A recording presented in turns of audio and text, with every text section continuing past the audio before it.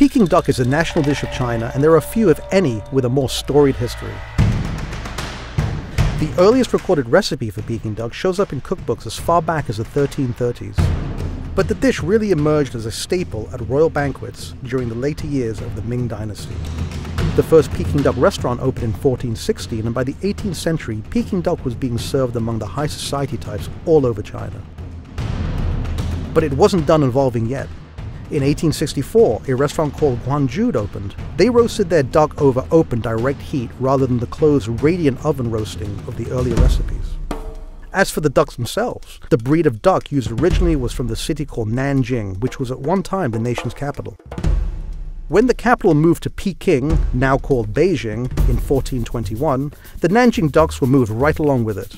There, the ducks were exposed to a richer diet and different climate. They evolved over the years to grow bigger, and their plumage changed from black to white. If you'd like to know what makes Peking duck taste so uniquely delicious, click here now. Thanks for watching Eater. Please subscribe.